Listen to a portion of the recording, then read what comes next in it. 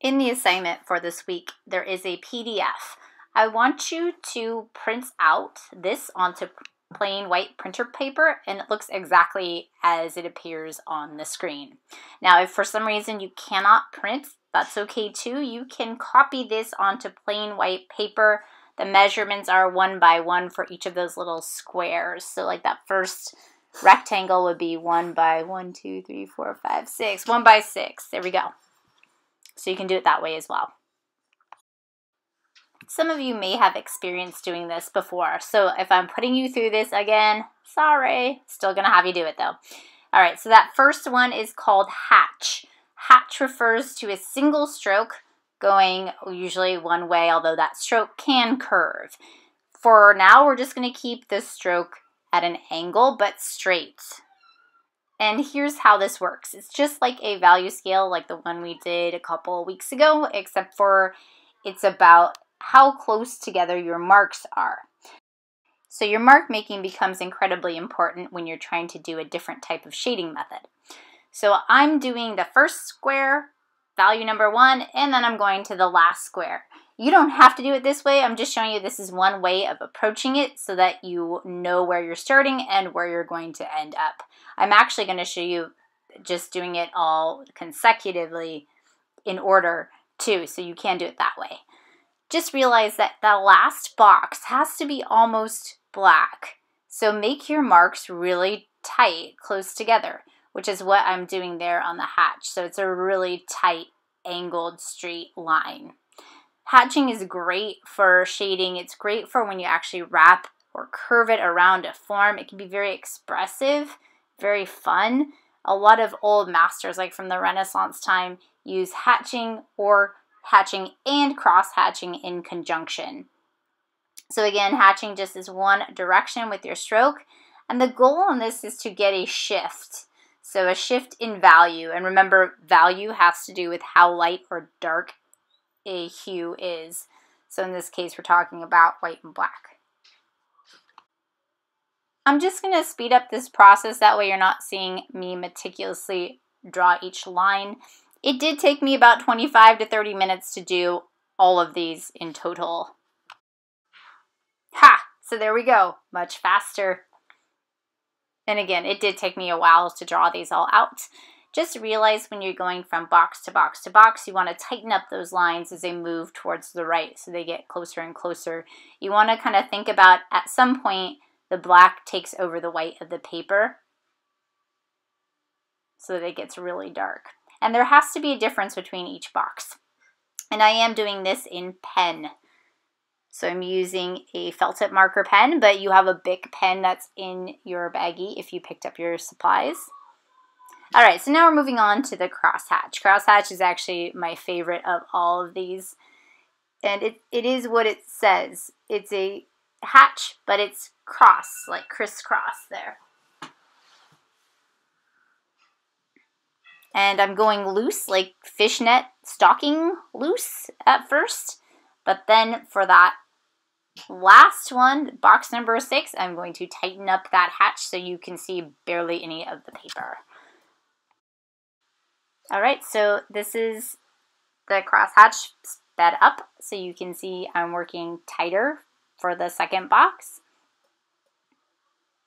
You can go more than one way with your stroke. Like for instance, you can go vertical or horizontal as well. I like when they cross, though. I like that pure cross look. Just like with the hatch, you can also curve or wrap around a crosshatch around a form, which can look really cool. This is a technique that a lot of illustrators use. So it's probably something you recognize from somewhere and you just can't like put your finger on where. And it's probably from illustrations or political cartoons. As I'm winding things down for that last box, I'm going really close. Even doubling back and like hitting up a line again just to get it tight. You want to think of it like a mesh or screen, and you just want the weave to be extremely close. Okay, that third row is called stipple, and it could also be called dotting as well. It comes from Seurat.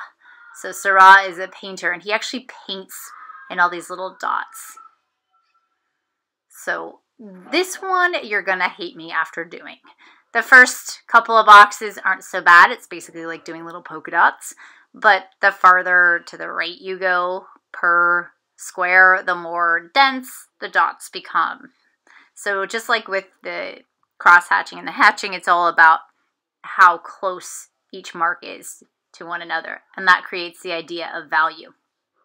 It is a really cool effect. That's why I wanted to share it with you, but it is a labor of love. People who are technical and very patient can pull this off. And again, I've seen some phenomenal results from using this dotting or stippling method. It can be really cool. I'll show you some examples, but it does take a lot of time and it's meticulous work. I am requiring you to get darker as you move to the right. So again, that last box, the one that you can see up on the screen right there, that has to be more black than white. When you're doing this, if you're using a pen, which is what I'd recommend, make sure you come down at an angle. If you come down straight onto the paper and you press too hard, you're going to jam your pen point and break the tip or damage it.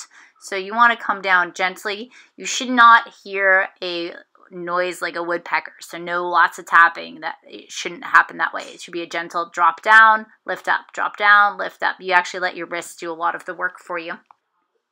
Stippling takes a long time, but scribble is almost instantaneous and it's kind of fun. I like to make mine erratic. This is a technique which actually works really well, and it's one that you guys are probably familiar with from your childhood, but you can create value just by the density of your scribble. So I'm letting my marks become erratic and multi-directional, and you can lift up, but I'm not lifting up a whole lot there.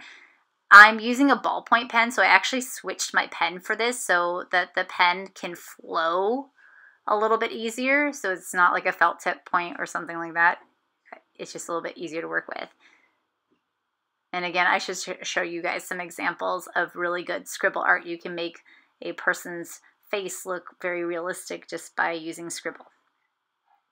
So the thing is, it's so easy to go dark with this that I'm even having a hard time. Those two boxes in the middle are starting to look alike, so I'm going to have to go in and repair those at some point. Like with all the others, you just want to make sure that the last box is indeed the darkest value. So let that be heavy. I used a lot of ink on that last box. There you go. There's happening. So we'll check your mark making. Make sure that there is a progression from box to box and it's clearly visible. And then go ahead and turn it in.